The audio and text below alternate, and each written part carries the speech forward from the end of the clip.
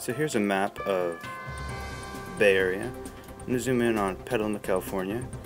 It's a small town north of San Francisco by about 45 minutes.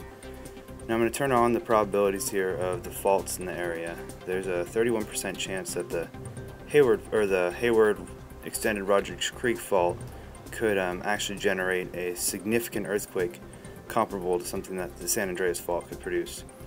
Here in the shaded in blue is the regions that urban centers would be drastically affected. The main hubs of the area, the heart of the town, buildings collapsing, people really greatly affected.